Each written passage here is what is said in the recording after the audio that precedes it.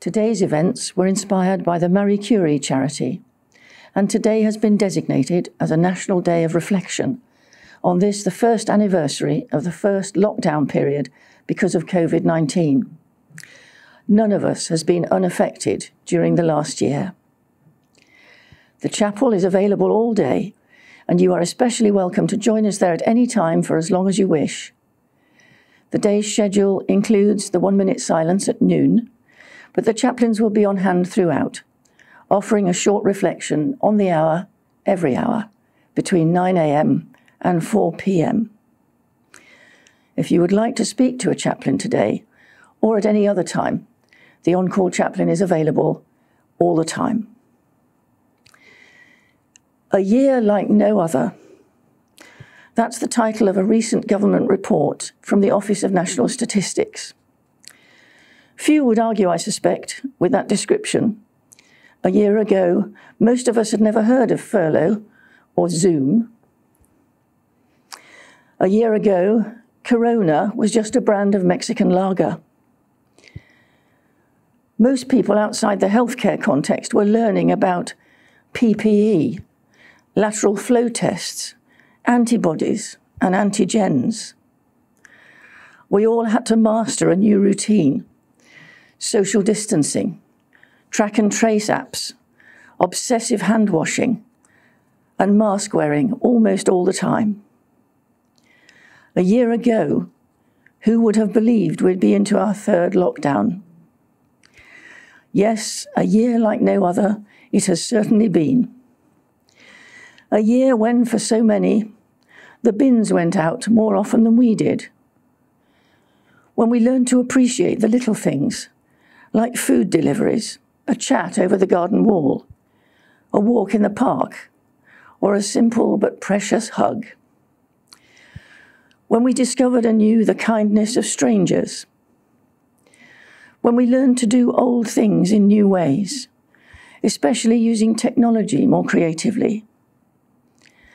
When we were challenged professionally and personally in ways we could barely have imagined a year ago. When we found out how it felt to be utterly exhausted, but somehow having to keep going. When we had to care for people who were very sick and relatives in deep distress, and we couldn't allow them to meet, except by phone or online. When our every word had to be weighed carefully. When friends, colleagues, or family members tested positive, or were seriously ill, or even died. When we drew on resources of strength and resilience we didn't know we had, until now. When we realized that actually we're not quite okay, but that's okay. When so often we didn't know whether to laugh or cry. This day of reflection offers an opportunity to pause for a while in our hectic working lives.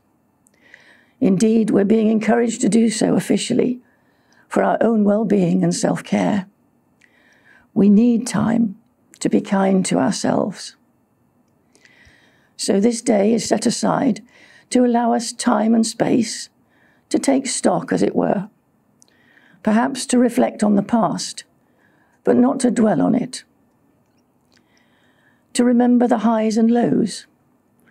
To cherish our values and give thanks for our own lives. To grieve for those we have cared for or whom we have loved and lost. To light a candle of remembrance or of hope for the future. To pray for others and for ourselves. To express our many and varied emotions, whatever they are. Or to sit quietly and just be. Perhaps now we're over the worst. Let's hope that is so.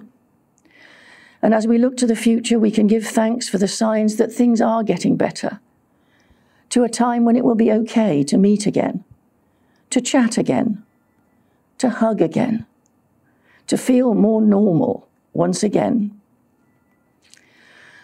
Poet Tom Roberts from London received huge plaudits for his poem about COVID. The Great Revelation, he called it, which has an optimistic and hopeful tone. After this year like no other, he stressed that trying to think of the good things is now more important than ever, saying, "I think the magic is that if you choose to believe that some good can come out of something really bad, the probability of that happening increases." And I'm reminded of Joyce Grenfell's poem about grief, which echoes that sentiment. It ends, "Weep if you must. Parting is hell. But life goes on, so sing as well." So on this day of reflection, let's ponder how best we can contribute to that aim and resolve to support one another in realizing it. Thank heavens for each other.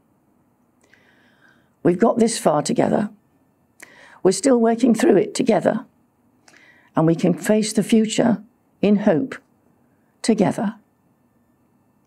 And now we mark the 1 minute silence with the rest of the nation.